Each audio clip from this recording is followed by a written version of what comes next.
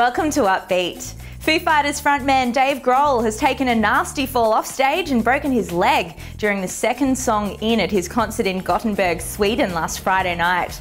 As paramedics loaded him onto a stretcher, Grohl was still on the mic and assured fans he would come back and finish the show. And in true legendary style, that's exactly what he did. So look, you have my promise right now that the Foo Fighters, we're gonna come back. Apparently telling the crowd, I may not be able to walk or run, but I can still play guitar and scream. Now that's a fighter. Fans across Europe and the world are praying to the rock gods that Grohl will be fit enough to finish the tour, although he's already pulled the plug on 2 shows next week in the Netherlands and Switzerland. British fans have launched the hashtag #PrayForDave. Does seem a little dramatic, but not for the die-hard fans who are hanging by a thread, waiting to find out if the big Fooey shows at Wembley Stadium and Glastonbury will go ahead. Dave's now rocking a sweet cast and getting about on crutches. Hasn't stopped him stepping out in London, where TMZ photographers snapped him up. Y'all want to dance? Just a little. I want to dance, but I can't. But if I could, I'd dance to this.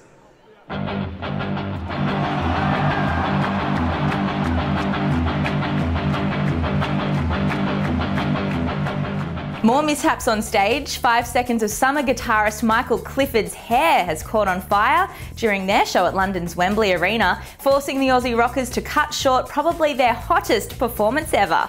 In what sounds like it could have been a scene taken from Mrs. Doubtfire, we see Michael fanning his head with a towel after accidentally walking into the pyrotechnic display. Basically one of the whopping big flames shooting from the ground along the front of the stage.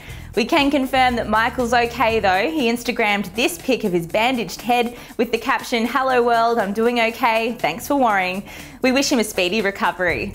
And you might have been lucky enough to catch this awesome video that went viral of a flamboyant witness to a police car chase. Lord be with this young man, he need a blessing. So where were you when this happened? Well, ma'am, I was actually going to buy me a piece of burger from Burger King, and I just stopped right in the middle because my hunger just went away.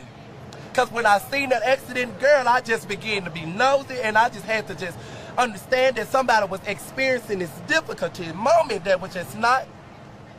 Green-haired Courtney Barnes, who's been named the piece of burger viral TV star who became an internet hit after giving the hilarious TV interview, has now been arrested himself.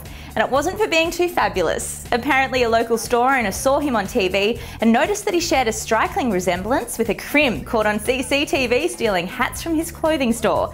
Barnes ended up turning himself into police and apparently faces a contempt of court charge with over $1,600 in fines to pay, mostly traffic related. Let's hope this isn't a case of 15 minutes turning into 15 years. I'm Miriam Young, thanks for watching.